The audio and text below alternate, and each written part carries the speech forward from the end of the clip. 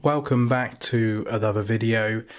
I'm going to show you now how to raise invoices on Sage. So if you want to use Sage to create invoices, raise them, perhaps email them or print them off for customers, then you can't do that on this screen here.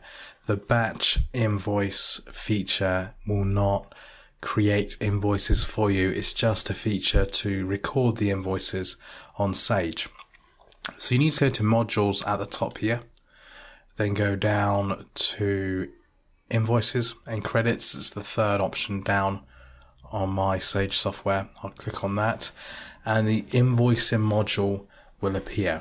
It's very blank at the moment because I haven't raised any invoices. Now to raise an invoice, just simply click new invoice at the top here. If you want to do a credit note, then you can do that here. So new invoice. This box will appear, which is basically just an invoice template. So you can change the type up here, invoice format. Is it a product you're selling or a service? The template will change slightly depending if it's a product invoice or a service invoice. Put in the date of the invoice. Let's do today's date, which is the 25th of the 4th, 2017. You need to have your customer on Sage.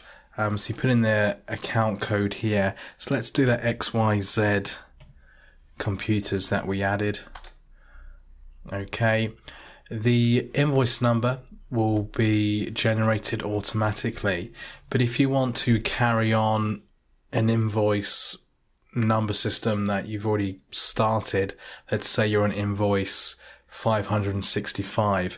If you just put in 566 in the invoice number, then the next invoice you do will be raised as 567 automatically, then 568, 569, 570, and so forth. You can put in an order number, details. So if you click here, you can put in the invoice details. Let's say the service was on-site maintenance of company computers. So once that has been put in, the details, just tab across. You can then put in the amount. This is the net amount. So let's say it was £1,500. Tab across. The VAT will be added automatically, and so will the VAT.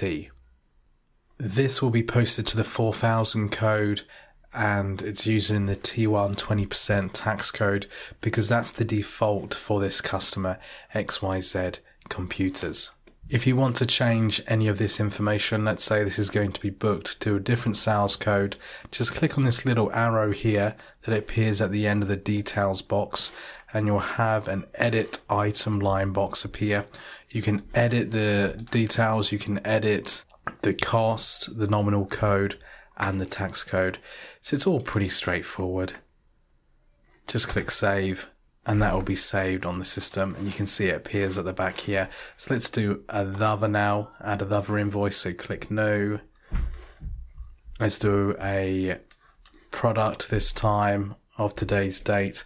Let's use our other customer, ABC custom. The number we will leave as auto number. So the next invoice will be 567. Product code, if you want to add them. I'll cover product codes at a later time, but you can enter product codes for products that you sell often. It just saves you a bit of time. It's kind of like a default line for a certain product. But let's just put in S1. This box will appear. You can put the description in. The quantity, let's say there was 5 of them, and they were £50 each. Nominal code is 5,000. Tax code is T1, that's fine. Click OK. So we have a quantity of 5 at £50 each, the net being 250. And then the VAT on that is £50. Just click save. If you have a box appear saying the credit limit has been exceeded, just click yes. So that credit limit that we set for this customer, which was £1,000 is actually being exceeded. Their balance is now £1,200. So Sage will let you know if credit limits have been reached. So there's two invoices now on here, 566 and 567. Once your invoices have been raised, you can double click on them and print them off. So if I go print, layouts, you can choose a layout that you like, but I'll just preview this first one. So this is the invoice, and as mentioned previously, this would be on headed paper, or you can edit the invoice and any reports on Sage to show more information. So you can print that off.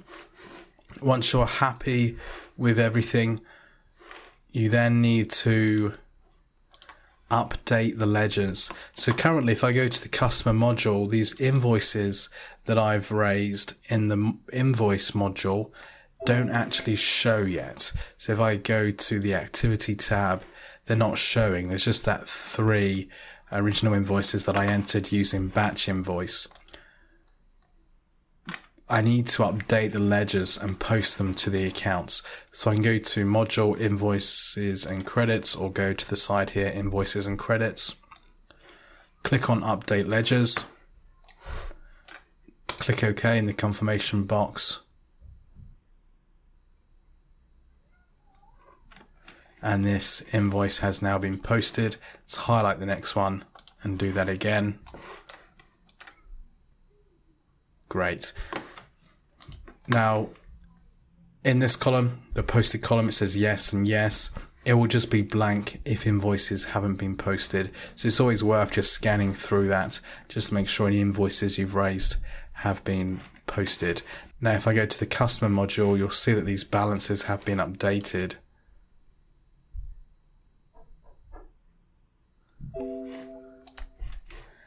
And the invoices are now showing.